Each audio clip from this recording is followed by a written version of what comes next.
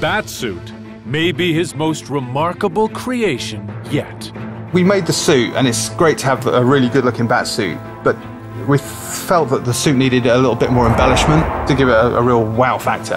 And who is Batman without his gadgets? We made 23 functional gadgets for the Batsuit. To try and get them all onto a cosplay costume, all 23 of them, all functional, was a real challenge. But Julian isn't one to be defeated. And with gadgets like these, any rival will surely be vanquished. This is one of the first gadgets we put on the suit, which is a 4-barreled fireball shooter. We can install different gadgets, so we can put our gas dispenser, and we can use that for knocking out Batman's foes. Then, moving swiftly on to the little dart gun. It's a little pneumatic-powered dart gun that has a little hypodermic needle.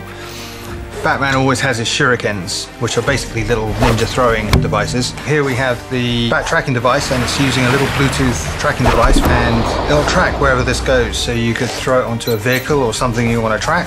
This thing here is a little bat sign projector. This is the EMP stun gun. It's a 2,000 watt flash gun, basically. We've got a UV lamp for looking for any fingerprints and so on, or any little clues left behind. We've got the mic that goes into the cowl, so we can talk to the Batcave. We've got the very classic Batarang. The list goes on.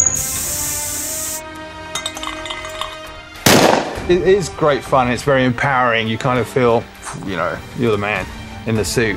When you first put the suit on, you're more sort of conscious about how the suit's functioning and how it's looking.